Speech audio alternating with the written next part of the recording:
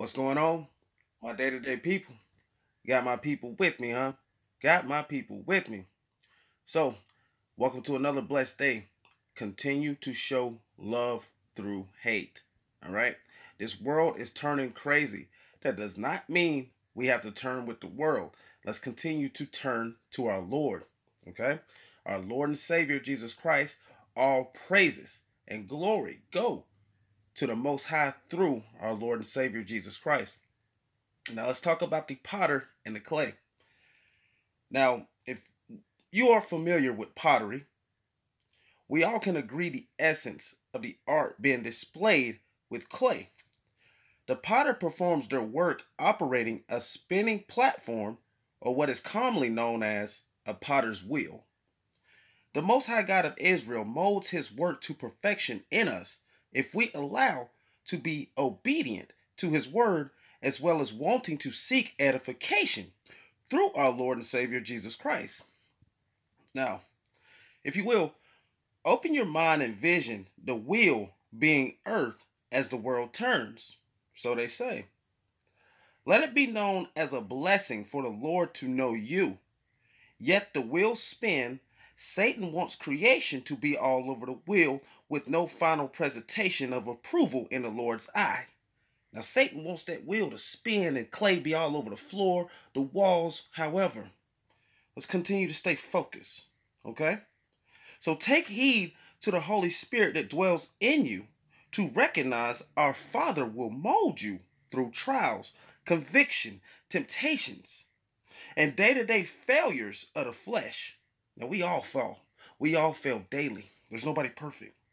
But that's why we are to keep our mind, our hearts, and our spirits, everything locked on to the Most High God. Okay? Well, we do not see the formation of ourselves. Keep that in mind. We do not see the formation of ourselves or how we are being molded. So clearly, evidence proves Satan sees the work of the Lord in us and wants the clay to slide away from the potter's hands. Now let's go to Genesis 2:7. That's Genesis chapter 2, verse 7. And the Lord God formed man of the dust of the ground and breathed into his nostrils the breath of life. And man became a living soul. Clay is from the earth. But who is the potter? Do you acknowledge who the potter is in your life? Okay? All praises. Most definitely all praises. Now let's go to Isaiah. That is chapter 29. Isaiah chapter 29, verse 15 and 16. 15. Woe to those who go to great depths to hide their plans from the Lord, who do work in darkness and think, who sees us? Who will know? 16. You turn things upside down, as if the potter were thought to be like clay. Shall what is formed say to who formed it, you did not make me? Can a pot say to the potter, you know nothing? Now, in simple terms, scriptures within these two verses are indicating a rebellious attitude. Right? Now let's go a little further to Isaiah chapter 45, verse 9. It's Isaiah chapter 45, verse 9. Woe unto him that striveth with his maker. Let the potsherd strive with the potsherds of the earth. Shall the clay say to him that fashioneth it, what makest thou? Or thy work, he hath no hands. Now, the potsherd mentioned is a broken fragment of clay, right? Our Father is stating that anyone who go against him deliberately can go against each other, right? So the wicked will take out the wicked. I mean, it is what it is. The wicked will take out the wicked. Now, little food for thought. Now we see that Adam was formed from the dust of the ground. Now let's coin the term dust to dust. Let's go to Psalm 22:15. That's Psalm chapter 22, verse 15.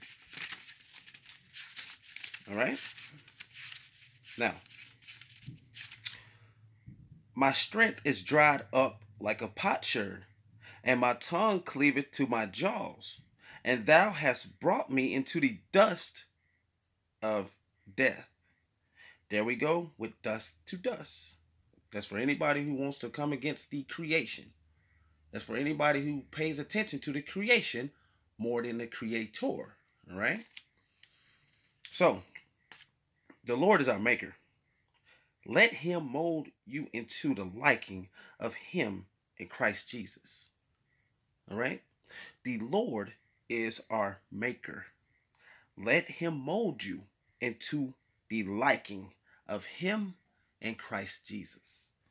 And once again, I'm going to continue to pray for the lost. All right? That the lost can be found through random acts of brothers and sisters who are in Christ. I continue to pray for our brothers out here who are seeking the truth, that truth can find them. All right? I continue to pray for the nation of Israel, that they acknowledge the Lord and Savior, Jesus Christ, as their Messiah. For St. Jude's children and any children out there that are sick, Lord, I just continue to pray for those. I continue to pray for these children. Okay? That godly hands can be rested on them and they can be healed and made whole. And I continue to pray for the establishments that they're at and within. Okay? That people can still look out for these children and show support through the kindness of their heart. Once again, happy Sabbath. Much love. Peace.